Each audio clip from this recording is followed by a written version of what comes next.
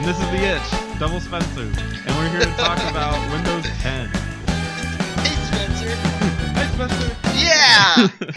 Anyway. So, a lot of news came out recently about Windows 10. They had all their big presentations on it and stuff, and it looks pretty darned exciting. They were presenting the shit out of that shit. They sure were. And the most important thing that they presented that, well, I found anyway, was connectivity That's right. between all different Windows 10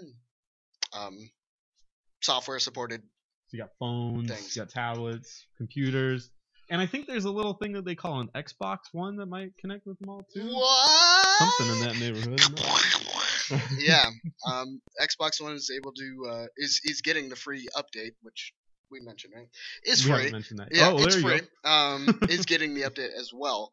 Obviously, aesthetic changes to it, such as the way that the quote unquote dashboard looks and whatnot, and also functionality upgrades, which is obviously good for Xbox One, but also good for people who are a fan of Windows. I know producer Eric sent us a little angry text about something. We'll get into We'll the get to free that. side later, but first, how it works. Windows 10 is apparently kind of a combination of Windows 7 and Windows 8. So everything that you really loved about Windows 7 mixed with the improvement of things that you didn't In necessarily love 8.1. about Windows 8. Yeah, 8.1. That we'll say. start menu meant a lot, So yeah, a good point is the start menu, where when you start it up and click on the button that's still on the bottom left, which is where we're all used to it, it actually creates kind of the same tablet feature that we're used to with Windows Phone. Yeah. Where you get the big customizable squares and selections like that.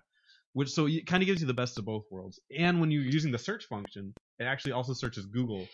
Well, actually, I think it searches Bing. Maybe that's a setting you could change. Yeah, But upgrade. it does a search on the internet for what you're searching for as well. So that's which is good. Cool. Yeah, Hopefully you don't have tiny young Asian girls like somewhere in your computer. that you're Yeah. looking for, 'cause then you'll hopefully suddenly not. pull them up throughout the internet. Right? But Just don't look at my browsing. right. But on the bright side, there's a lot of stuff that there were other things that happened at that convention, or not convention, the reveal in general and all that stuff. But the general consensus that seems to be going across is they want fluid accessibility amongst all products. Which is great. The most important thing that they did was, hey, we're going to release the same operating system on every platform simultaneously, right? It's simultaneous. Right. So everyone's on the same page, and assuming that Windows 10 is just going to, is going to be a great operating system for people, let's forget about 8, for a second. Well, from what I'm understanding, 8.1, I don't have Windows 8 myself. I stuck with Windows 7, but from what I understand, Windows 8.1 kind of fixed all the problems. It really did. I mean, the biggest problem was everyone had a problem with the start button. Right. But I mean, that's good. When I hear the term global integration, I think of Apple.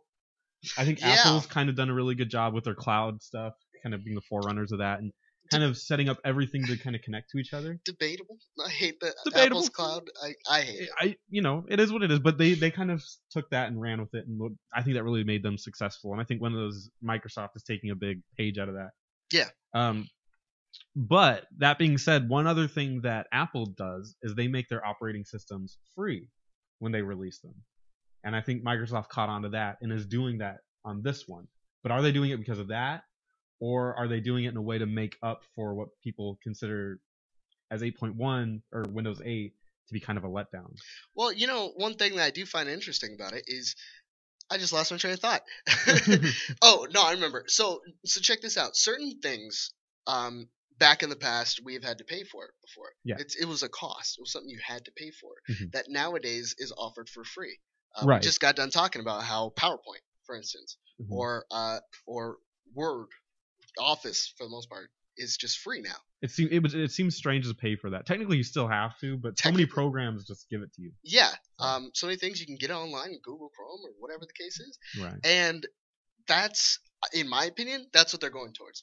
Should our customers really have to pay for an operating system? Well, they should pay for our other products. That's a great point, because a lot of people are saying that we are owed a free operating system from Windows. What was that? Owed? Eric, what does this mean? All right, so the first time that I started looking up into all this stuff, when I heard that it was going to be free, I was like, that is freaking fantastic. I love the fact that Windows is doing this, because it's $120 program. It's a $120 operating system that when you build computers like I do and a few other of my friends, one of our biggest struggles is getting legit operating systems onto these computers. Well, you're crazy. So the fact that this is free, I mean, granted, it is, you still have to purchase Windows 7 or 8.1 to get the free upgrade to 10.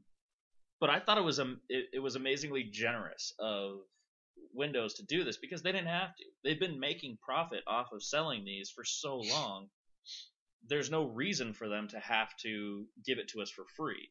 But every article I came across basically said, yeah, that's right, Microsoft, give me more. You owe me this. Microsoft doesn't owe anybody shit. And it just got me really frustrated because there's that sense of entitlement that all of us as consumers have needs to go away. Like we govern who gets our money, but it's the same thing. You chose to pick Microsoft as your operating system. You can go Linux, you can go Apple, you can do whatever you want with your operating system. You don't have to go Windows, and they just then gave you a free copy. I don't see a reason to be angry at them at all. I'm really excited. From what I've seen, it's got some pretty fantastic features. I'm ready to make the jump, and to get it for free, that actually makes me want to buy an Xbox more. It actually makes me a little bit regretful that I jumped into getting a Note 4 recently, because I'm actually kind of curious to see how all the integration works with the Windows Phone. I would give the Windows Phone some time. The Play stores, like to download apps, there's just not enough developers for Windows right now. Like you can't even get like a fully functioning YouTube app on your phone. Oh God. They have these weird versions of them and stuff. So interesting. But yeah, the Windows 8.1. The last thing I want to say on this is Windows 8.1 was a great operating system. It lowered efficiency costs. It was fluid. It was nice. It was a very great performing operating system. Now 8.0 was just as functional, but people didn't like the way it navigated, and that was the only complaint that I ever heard about 8.0 is the navigation. Me too. Now with Windows 10, it's keeping a lot of the same efficiency, but it's also adding voice command to where you have Cortana now, which you can speak to, and they can do all the voice activation stuff, much like Kinect does. They're adding that to your computer. Other than that, those two features right there, the efficiency is the most important part about any operating system ever.